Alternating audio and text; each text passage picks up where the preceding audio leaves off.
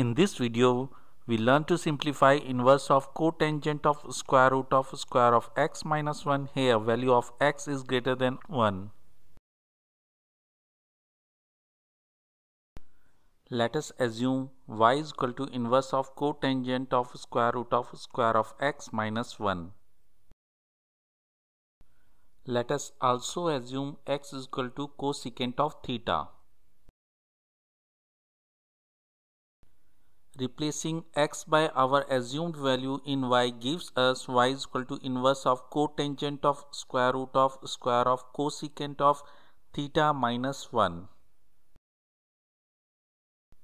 We know square of cosecant of theta minus 1 is equal to square of cotangent of theta. The trigonometry identity has been verified in the video appearing at the upper right corner of this video. The link of the video is also given in the description section. So, y is equal to inverse of cotangent of square root of square of cotangent of theta.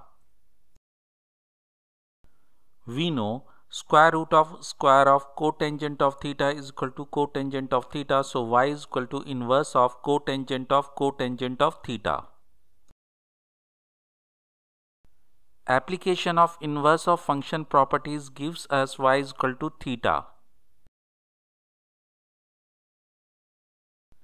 As per our assumption, x is equal to cosecant of theta. Application of inverse function properties implies theta is equal to inverse of cosecant of x.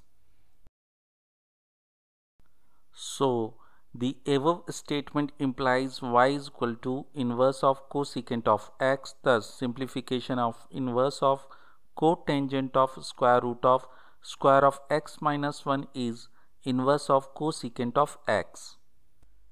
Thank you for being with me. I hope you like this video. Please click the like button and subscribe button. Do not forget to press the notification bell so that you get the notifications of my new videos. Share the video and do write in the comments. I am eager to listen to your thoughts. If you have any question related to the video, if you think I should make a video on any topics in which you are interested, please write in the comments. Thank you.